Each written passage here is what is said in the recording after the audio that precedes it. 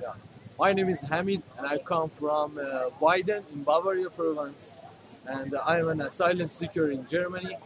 Uh, since about 40 days ago, since about 50 days ago, we started the protest march from Wolfsburg to Berlin to show the to show the government for the bad situation for refugee and asylum seekers people across Germany. And after this protest march, after 600 kilometers, right now we are here in Berlin, and we decided to start a hunger strike in Berlin. And as you see, here is Brandenburger Tor, a famous area in Berlin, and we settled a tent here.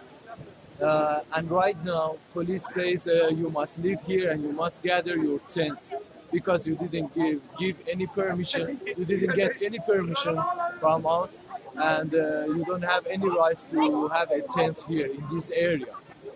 And we called with our lawyers, and lawyers told us if you want to get a permission from police, you must be await for at least 2 weeks because your case must go into the court, and then court will decide that you can have a tent here or not.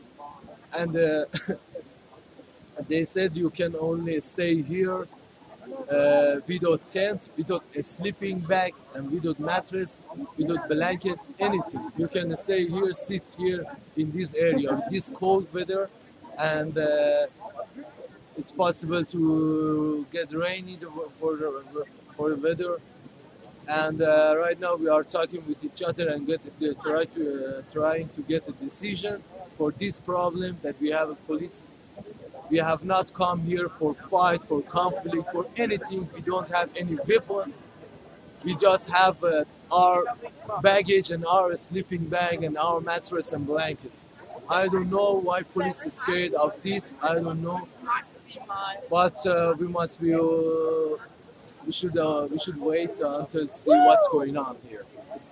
Right now they say that you only could have this tent until 6 p.m. and right now it's a quarter to 6 p.m.